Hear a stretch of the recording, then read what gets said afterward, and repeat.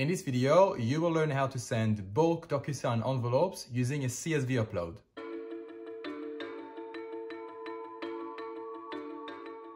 Hi, welcome back to my channel. It's Sofian here. I'm a DocuSign expert who helps businesses implement DocuSign solutions, and today you will learn how to send your first bulk envelopes using a CSV. Using a CSV is the fastest way to get your DocuSign envelopes out to your recipients. This process allows you to send a lot of envelopes at the same time instead of having to create one at a time. But you can also add information to your documents by mapping the DocuSign fields with the cells of your CSV. So for example, let's say that I'm a financial advisor who sells financial services and products to my clients. And I like to send the contract pre-filled so that the only thing I need to do is to sign. And because I send a lot of contracts every day, it would take me too much time sending one envelope at a time. And that's why I'm going to show you how to send bulk envelopes using a CSV with DocuSign. Let's get into it. Okay, so here's the document that I want to be able to send in bulk using DocuSign. And the reason for this is because it's a 30-page long document, and there's multiple ways by which it can be filled out based on the actual situation. And I want to make sure that my clients are making the right choice and not filling out the document with the wrong information. That's obviously never going to happen because my clients are not experts the same way that I am in what I do. So I want to be able to fill out the document myself with every single information that relates to that one client, so that the only thing they need to do is to sign the document once they receive it. And to do this, I need to be able to map the fields of the document with the fields of the CSV. So that's what I'm going to show you now. So to do this, we need two things: a Business Pro DocuSign subscription and a template. So let's just go to DocuSign and create our template. So go to Template, Create a New. If you haven't watched the previous video in which I explained step-by-step how to create a template, make sure you do so. It's popping up on the screen right now. I'm not gonna go through in details how to create a template, but really focus on how to map the CSV to our template. So the first thing is I wanna give a name to my template. So this document is called a subscription agreement. The second thing is to upload my agreement. Then I'm gonna add the recipients to the workflow. So I set a signing order because I want my client to sign first. And I'm gonna leave the name and email blank. I'm gonna add the second recipient, and that's myself, the financial advisor. I'm gonna enter my name here and email. So normally we wouldn't need to add a role if we knew who the recipients were in the actual template.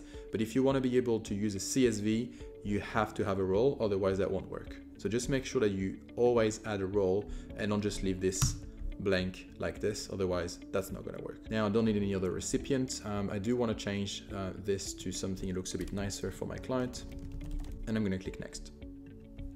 Okay, so here is the first question that needs to be answered on the document. It's a single choice answer, so I'm going to use the radio button, drop the first one on yes and the second one on no.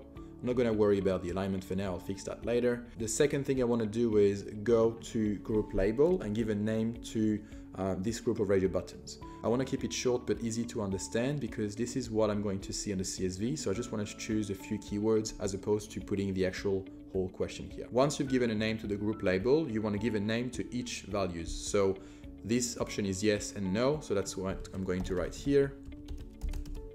Now let's do a text box together. So I can choose this one, for example, amount subscribed in dollar.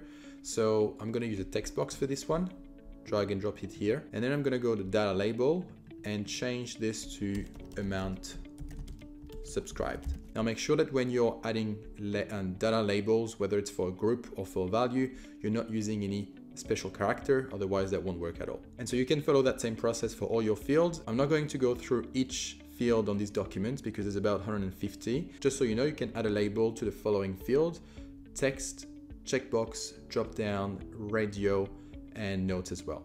So once you've added all your fields, just save and close.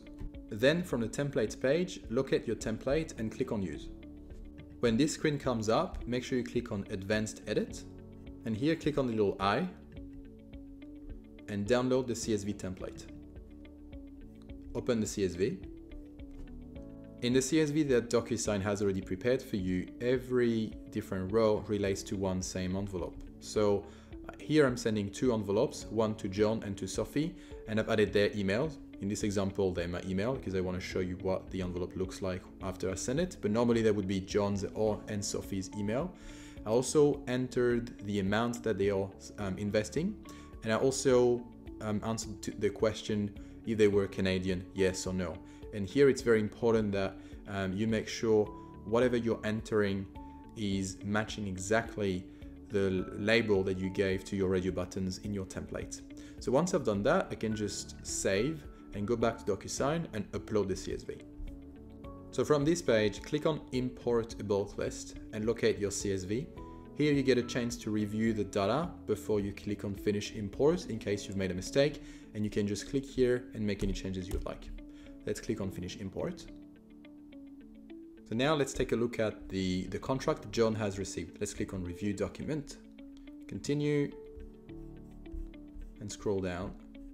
So the answer to the first question has already been pre-filled, and the amount subscribed has already been pulled from normally the CSV. It should be 1 million, but as you remember, I've changed the value just before importing the CSV in the actual DocuSign web app, so that's why it's 1,500,000.